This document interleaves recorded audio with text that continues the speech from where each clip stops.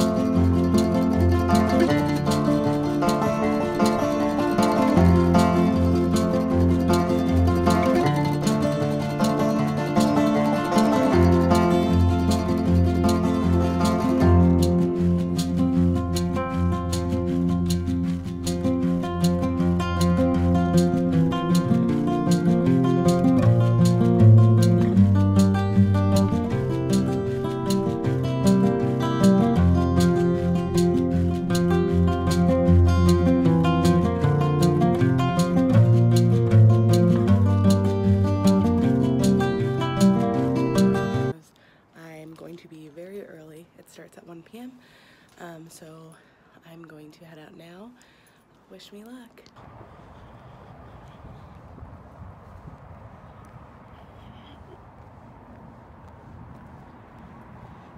You guys, I think I'm gonna be an ER nurse.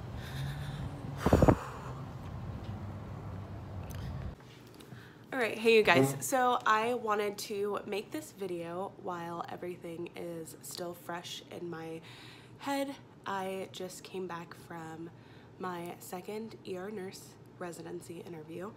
I interviewed at my current place of work.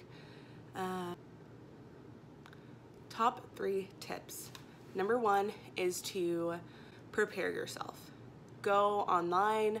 I will come up with a video or a Google Doc or a blog post that I will link in the description box below of a lot of typical introduction questions, behavioral questions, and situational questions. So when you look at these questions, think and reflect on your past work experiences. They really want to hear healthcare experiences or past clinical experiences if you don't currently work in a healthcare facility. So preparing yourself includes looking at these questions and reminiscing on all of the different tasks and situations you've been involved in and how that will help the specific department that you are looking for. So for a lot of my situational and behavioral questions, I related it to critical patients, when I've had multiple patients at one time, when there are a lot of tasks that I had to do at one time and get them completed. So number one, prepare yourself. Look through the questions, get an idea. I actually typed out all of my responses on a Google Doc and reviewed it over and over. So when I was asked any of these questions, I could find a story to go with the specific question. Number two is to bring copies of your resume, cover letter, and letters of recommendation. I also personally included my transcript. So I included everything that a job application asks for. So they ask for the resume, the cover letter, your transcript or nursing GPA, and letters of recommendation. So I will show you guys my portfolio that I use for that. All right, so this is the portfolio that I used.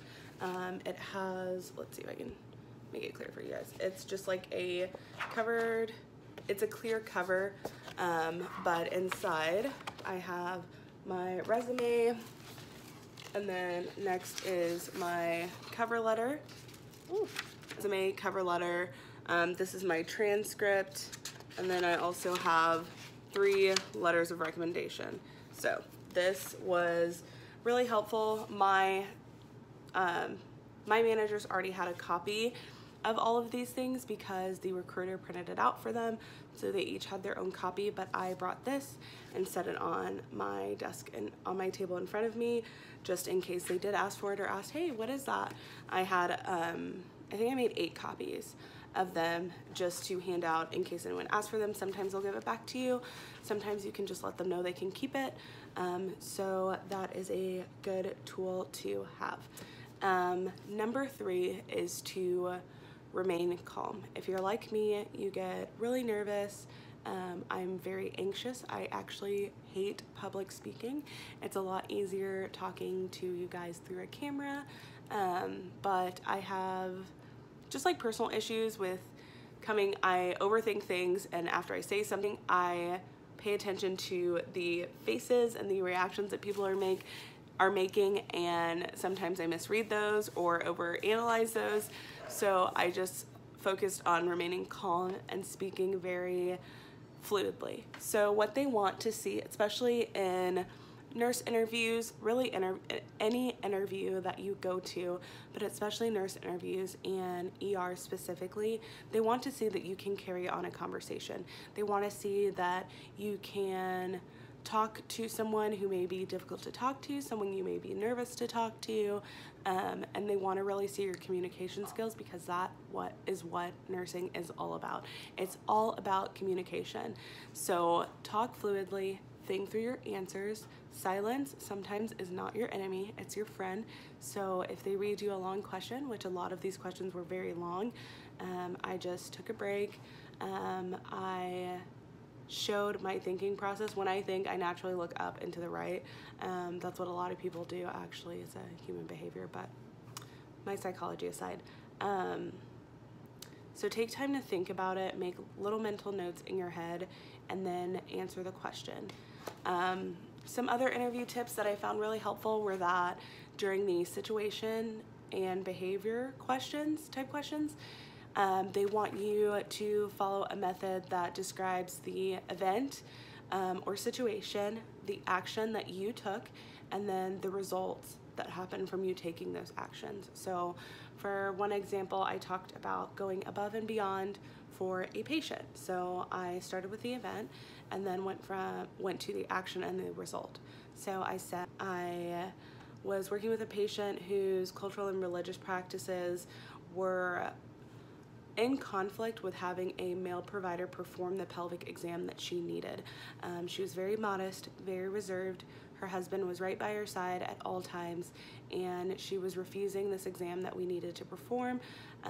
That was critical to her care. She was actually having a threatened miscarriage, and in order to verify that and make sure that she is not having any excessive bleeding or retaining any tissue and seeing if tissue is coming out, we needed to do that pelvic exam. So at the time, we only had 2 male providers in that area.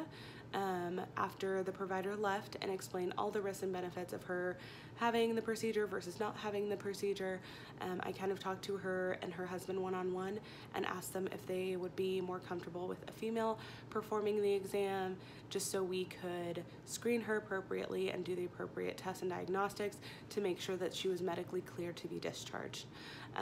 She agreed to having a female provider. I went and discussed the situation and conversation that I had with that patient, and then we were able to find a female provider from another area in the emergency department to come and perform the pelvic exam. We were able to get the diagnostics and tests that we needed, and also as a result, she felt more comfortable with her care. She felt kind of that interpersonal connection, and I was able to develop a rapport with her and her family member, her husband actually, and she was very thankful for that. I've just seen that taking those little steps that may seem inconvenient or minute to some people will make the world of a difference to a patient. So that was my above and beyond. I had my event that I described in detail. I was an ECA, this was the patient's background, this is what was happening.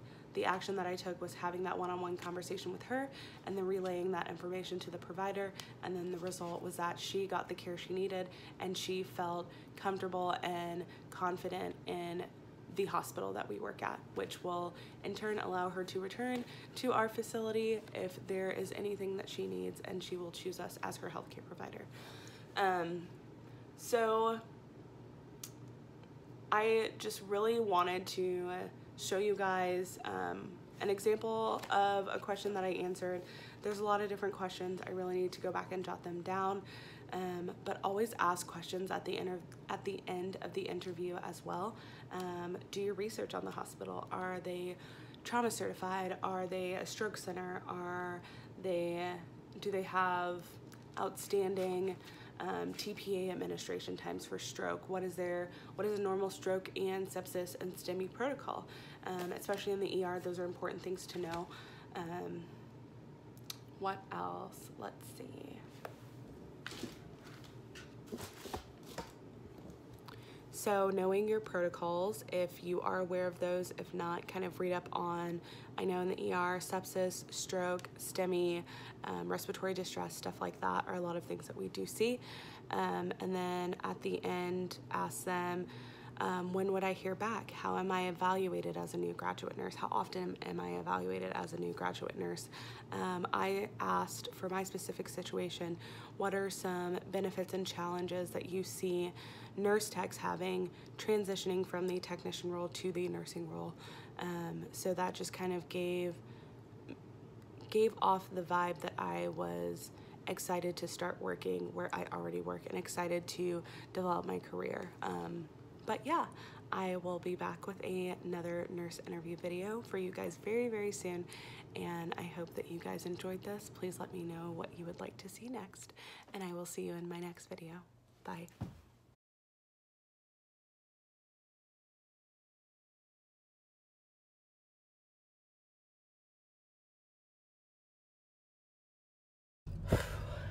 Okay, you guys, so I just got the call. I'm going to be a registered ER nurse, and my makeup is everywhere. I'm driving home from Fuzzy's. I went for drinks with my boyfriend after, and I got the call on the way home.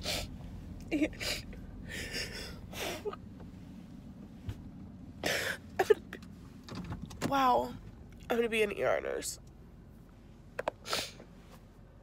It's fucking surreal.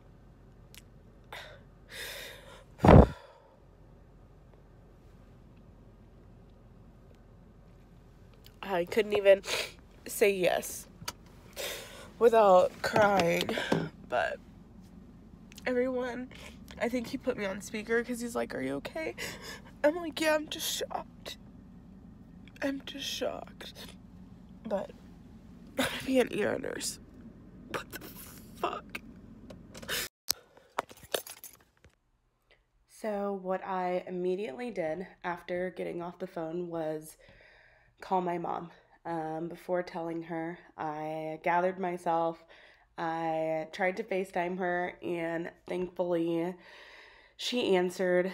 My mom has been one of my biggest supporters throughout this journey, and it meant so much to me to tell her that all of her hard work putting me through school since I was a little girl, and just emphasizing education and that knowledge is power and something that can never be taken from us. I just wanted to share this moment with her.